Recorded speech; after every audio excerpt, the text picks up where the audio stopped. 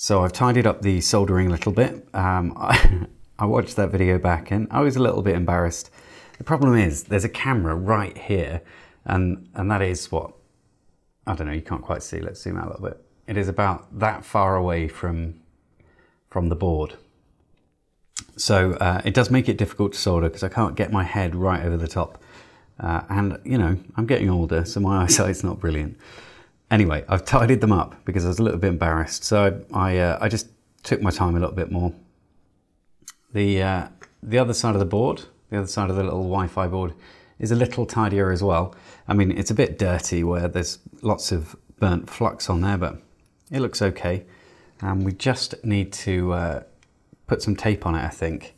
I don't think I've got any scissors. Oh, I've got a knife over there, that'll do. I've got some green PVC tape.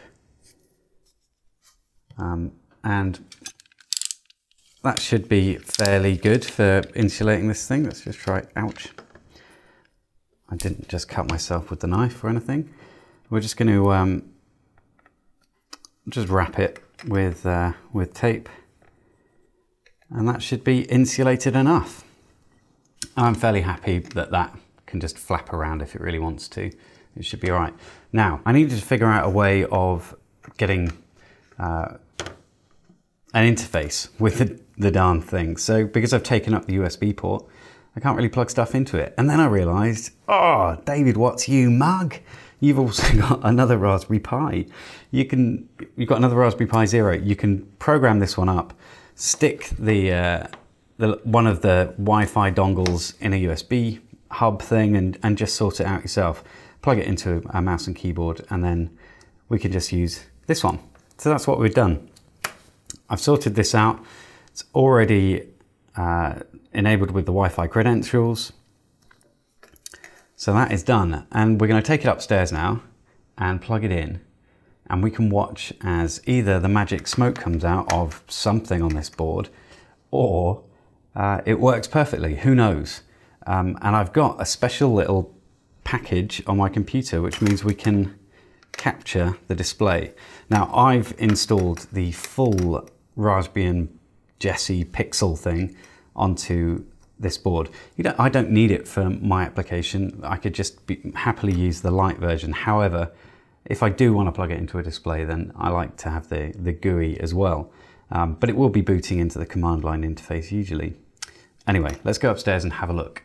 So it's time to plug this thing in. It's going to show up on my screen, on the screen that you can see next to this webcam, because we've got a little HDMI plug here, and I've got a capture card on my computer so we can see what the Raspberry Pi sees. And I had intended to use a pre-configured distribution. However, it turns out that I don't have a matching USB to Wi-Fi dongle.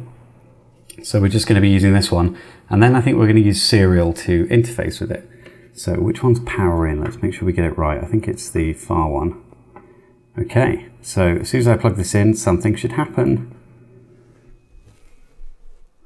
Okay, so we're seeing what the Pi is doing. And it's going to go through its normal setup routine. If I just bring this down a little bit, be able to see a bit more of it. So this is the first boot of the Pi, and you're seeing it in real time.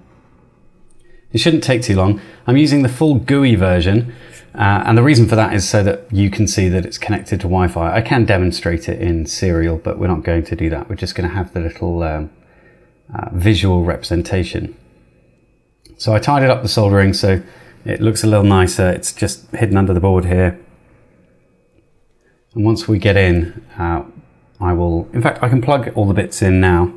Let's get ground in and our TX and RX. So this is, it's pretty easy to do. You just count 3 pins from the top edge of the board and then plug them in. 1, 2, 3. So the third one is ground, and then you've got TX and RX. There we go. And as long as there's enough pressure on those, it'll hold together. So let's get a serial monitor open while it's loading up. and it's probably, I don't know what COM it is, let's find out. So you can see that we've got no internet connectivity there, but we're about to change that. So we're going to connect on COM4. Actually, I think you could probably see this. Add window capture. So we're going to connect on COM4 here.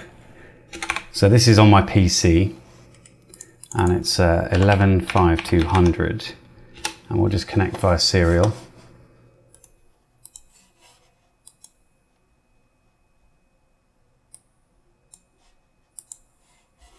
And there's our little serial window.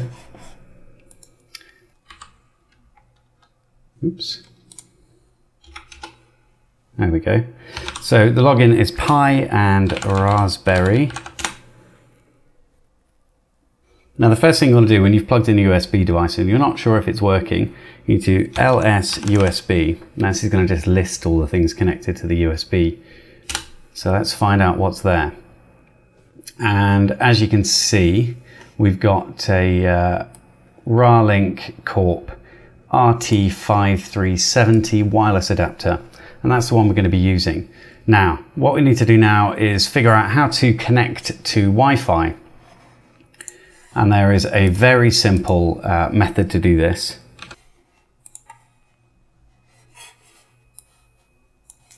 Oh, it's a bit big, isn't it? Let's make that a little bit smaller.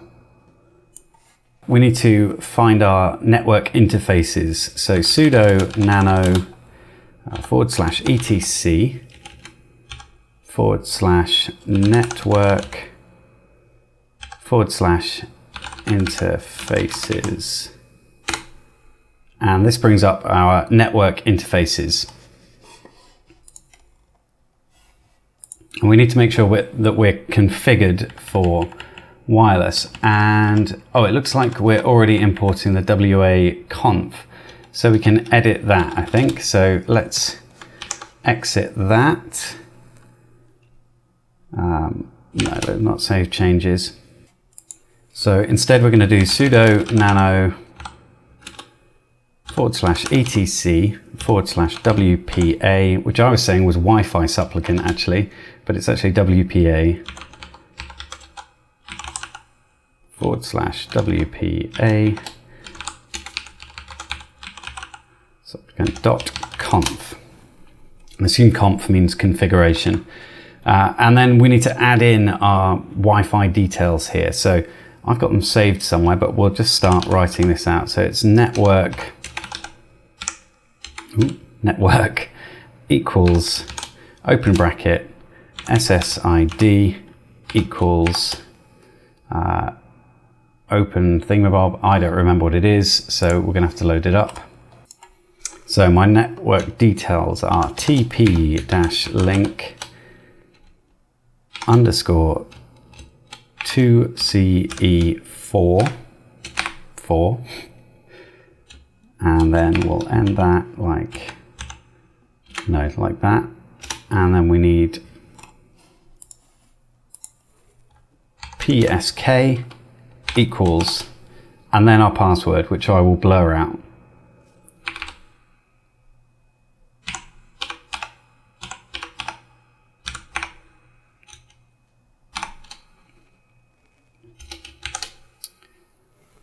And then we just need to save. So we press Ctrl-0 or O rather to write out the file, and then we can exit. The next thing we want to do, generally the Raspberry Pi should detect that you've made some changes to the WPA supplicant file. It's probably Wi-Fi something access, isn't it? Wi-Fi point access, I'm not sure. What we're going to do is we're going to reconfigure it anyway. So sudo WPA _CLI reconfigure, and that has reconfigured our thing, and we can check if that's worked with ifconfig wireless LAN 0, and it has. So you can see that it has got some RX and TX bytes, and if we do that same command again, those bytes will have changed. So it is communicating with the network. So all we need to do now is in fact, you can see it on the desktop that it is connected to Wi-Fi, which is great. And we can do, let's do sudo apt-get update, and you'll see it should be able to connect to the network. So fantastic, it works. I'm really pleased that it's in such a small form factor. We don't have to have a massive dongle hanging out the side of this thing. We don't now need terminal. We can close that down. We'll never need to use that again. We can use SSH. In fact, no, we can't. In fact, Control-C. We also need to edit the Raspberry Pi config. And I think we do that with sudo raspi-config. Yes, there we go. So we've got our weird stuff here, and we need to go to advanced options. We need to go to, oh, in fact, overscan. No, okay, we don't need that. So if we want to go back into the GUI again, we'll get to see it fill the screen rather than have those black bars around it. In advanced options, oh no, it must be boot options actually. In boot options, we want to choose to start in the console, and whoops, and under interface options we need to enable SSH, so that will enable, okay, and we need to enable I2C. Well, we don't need to, I'm going to. And is there anything else? Probably not. VNC? Why not? Let's enable VNC. So unfortunately now you have to use real VNC to connect unless you uninstall that, which is installed by default. Would I like to reboot now? Yes, I would. So we're going to lose the display, but it will pop back up again. And we'll certainly lose the serial link. But you should see it just boot to the command line interface instead, the CLI as it were. So that's essentially it. Thank you very much for watching, and if you've got any comments or if I've done something wrong, please do let me know. I did say that I'd installed the GUI version, but we're just going to boot into the CLI, the command line interface. However, if you really wanted to, you can just install the light version. I just like having the option available of starting the X server so that I can see stuff that's going on. So yeah. All right, thanks. It's behind the scenes time. So what you didn't just see in that video was me making a big mistake, which happened, and I didn't show it to you because I thought it ruined the flow of the video a bit, but it's important nonetheless. So you'll notice there's a different Wi-Fi adapter on this board. This one didn't work. And the issue here is, so this was the first one that I soldered on. Then I've cut the video and put a different one on and then switched back in time. Whoops. Switched back in time so you didn't see it. Anyway, so the problem is not all Wi-Fi adapters are alike. They might look very similar. They might both have this little black thing that goes on the end. They might all say the same stuff on there. So ATO 2.11n. They might also have the same red stuff around the outside of the USB bit. However, they all have their own different drivers or their own different chips on board. So the one that I'm using that works is a Realtek 786 something. I can't remember because it just works. The one that doesn't work and is a known problem with these boards is the Realtek 7601. And it'll come up as RAR-link in your LUSB or LSUSB list USB devices. So avoid it.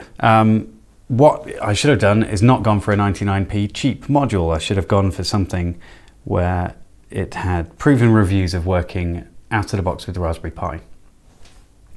Anyway, solved it by taking it off and putting another one on after doing about 4 hours research on the web to try and figure out how to make it work. It turns out, you know, 4 hours of my time is not worth the £4 it would take just to buy a new one. It's not a problem I could have solved easily. So I just dumped it. So I might revisit it. I've still got it, but it is worthless to me except in a Windows 10 machine. So that's, or a Mac machine, I guess. Anyway, there's your sneak peek.